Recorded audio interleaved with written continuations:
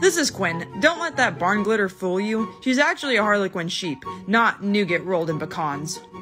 I'm here to give her a haircut and remove all the stuff that looks like the waiter at Olive Garden got a little out of control with his Parmesan. Once I remove the belly, I can finally get into that first hip, and whoa! Salt and pepper spots? Didn't see that coming, did you? Now we move up the neck, cleaning off her little cheek. At this point, I'm just trying not to get lost in that black hole as everything peels off. I lay her down for long blows, begging to see more of those spots, and I am not disappointed. As I get to that last shoulder, she wiggles a little bit, trying to find a comfy spot. I let her take her time to find it, and then a couple more blows and I'm finished. When I let her go, she forgets that she's supposed to run off and lays there until I nudge her gently. When I asked her for a review, she said she liked it and even gave me a thank you. This is Weather. He's a castrated male sheep, also known as a Weather, and whether or not he likes it, today's haircut day.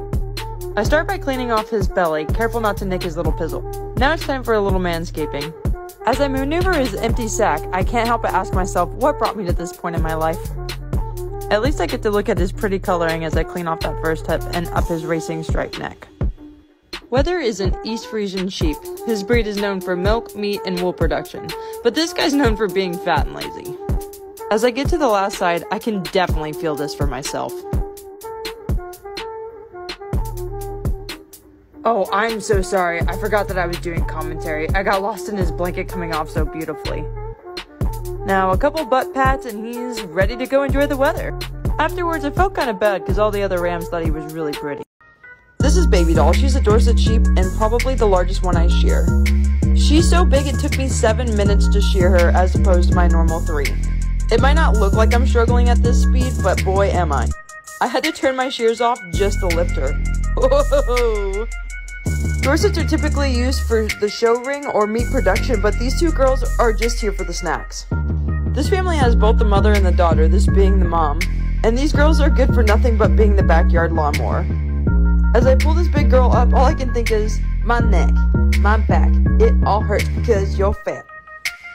At the end, she ends up laying down because she kicks, and honestly, there's nothing I can do about it. Honestly, it's not worth the energy to set her back up. A couple butt pats before I go check out that fleece. This thing is the size of a twin bed. Wow. Because I felt bad about fat shaming her and we're all about body positivity, I apologized with some treats like any woman would want. This is Rachel. Like a champ. This blue-faced Leicester Ram is named Rory. And let me tell you why this is my favorite breed to shear. That open belly. These are basically shearer's dreams. No belly, no leg wool, and no face wool. But I didn't get that lucky with the testicles. Thanks a lot, Rory. Now that I finished his manscaping, I can show you the best part. Look at that fiber. Not only are they easy shearing sheep, but they're pretty nice to look at too. They have extremely tight curls in their fleece. And it comes in a variety of colors, like this beautiful black. Oh, so gorgeous.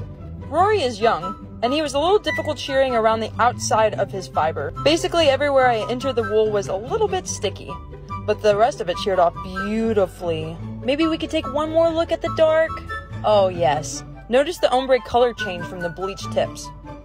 Now back to Rory as we finish him up.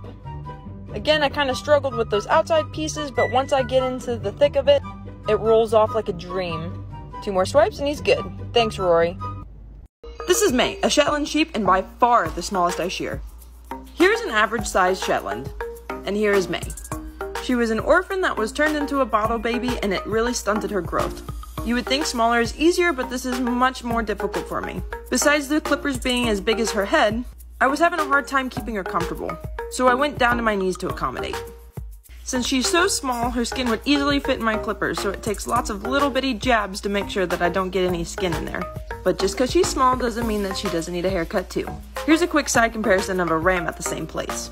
Now finish up the long blow so I can get to the last side so this little girl can go play. She's so little she barely fits between my legs. Since we're talking about the smallest, we might as well talk about the biggest. And here he is, all 300 pounds. A few more cleanup swipes and May will be good to go. Cool for the summer heat. I think she likes it. Afterwards, I showed her my handiwork, and I think she was impressed. So here's a video of Pratt when he's done. A potato! Just kidding, he's a very chunky pet sheep who would like to be able to see again. So I'm here to peel him.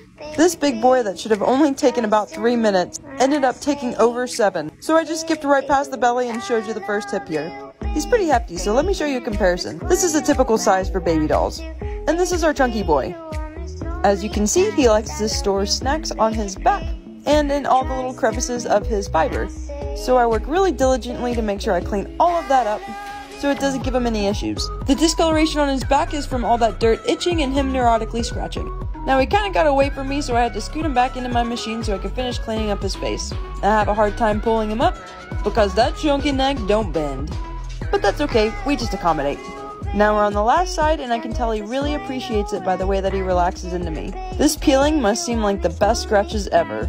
One more swipe and let's see him. Looking fresh, remember when he was... This is Gigante. He's way too big for me, so I let my wife handle him.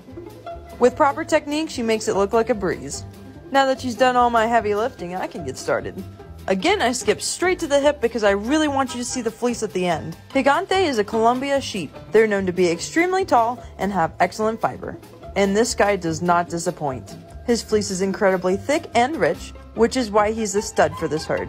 He's not the heaviest, but he's definitely the tallest boy I've shorn. So I am grateful that he is being super cooperative. Until I get to his head, where he reminds me that if he wanted to, he could totally take me. This is just 1 year's worth of growth, and even though I'm bending him around, he's not being hurt at all. Quick turn off of my shear so I can maneuver him into the upward position. A couple wiggles to get comfy, and back to rolling the rest of it off. This guy lives on a fiber farm, so his 12-pound fleece will be sold so that someone can make yarn out of it. Now that he's all cleaned up, let's go check his fleece out. Look at that spread. Truly amazing. Thanks, buddy. Oof, this is Olivia, and she's a hot mess, so I've come to try to tame that hair. Over the last year, she worked very hard to grow this beautiful coat, which helped keep her warm for the winter. But now it's getting pretty warm, so it's time to give this Colorado girl a summer body. She has beautiful long fiber, but I tried to zoom in here and it was just too dark to show you. After I clean up her first hip and her rump, it's time to finally cut off that bougie scarf she's been toting around. Freedom! Now a classy lady like this only wears the best, so she makes sure that I know dry clean only and to treat it with extra care. Even though she's a hot mess, she's still the goodest of girls.